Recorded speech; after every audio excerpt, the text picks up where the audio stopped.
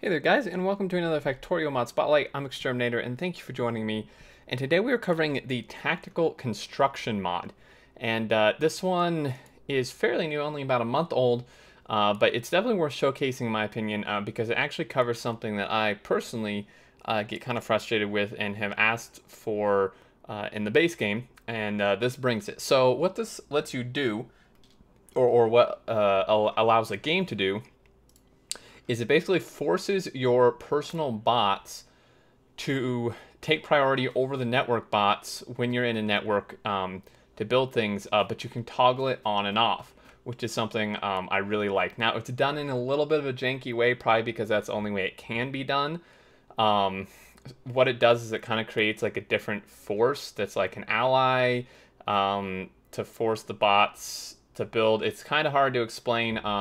It explains on the mod portal. Not super important, except that you probably don't want to turn the mod off in a save once you've enabled it. So just a quick note there.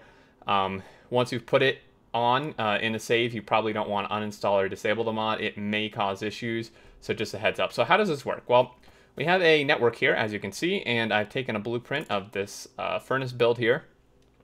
And we're going to go once with this off.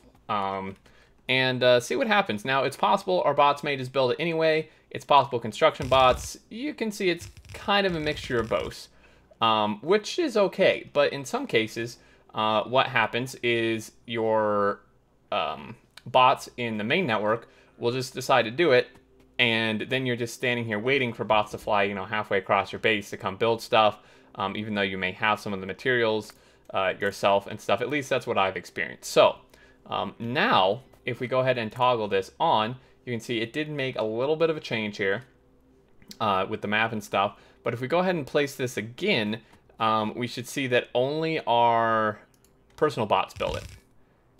And that is the case. Now, how this works, though, is like once you leave the area with your personal ports, like get out of the range, anything left should change over to having your main network build it, and then as you enter something like a blueprint, had I place a blueprint over here, I obviously wouldn't reach it, but if I walk over here, then it would then give it priority to my personal port as long as this is toggled, of course. So for example, let's just get rid of, just test this real quick together here. Let's just get rid of all except 5 furnaces. So we're not going to obviously have enough to complete this, but there is enough in the network. So let's see how this works. If we do this, you can see this places them. Not enough, unfortunately. Now, once I untoggle it, it will definitely switch back. Once I completely leave the area, you can see these bots do, in fact, go and complete the job. So I do have to be out of the area for that to happen, or you just have to toggle it off. But once you do leave, get your construction range out of there, then the base will take over. So I think it's just really cool. You can toggle it on and off. Again, you can see it kind of puts you on a different force. So, may cause issues if you try to disable it mid-save, mid-game. But overall, seems to work well. I'm a big fan of it. I really, really would like this as a toggle in the base game. Obviously, a bit more smoothly implemented, which I'm sure the devs would be able to do. But anyway, there you go, guys. There's a mod. In terms of any settings we may have here, there are none. Very straightforward here. Isn't really unlocked with technology. Of course, it will only work once you have a personal port, since that's what it does. But anyway, there you go, guys. Link description to the mod portal where you can check this out. There's a very, very excellent description of how it works and a ton more info. So that should answer any further questions you probably have.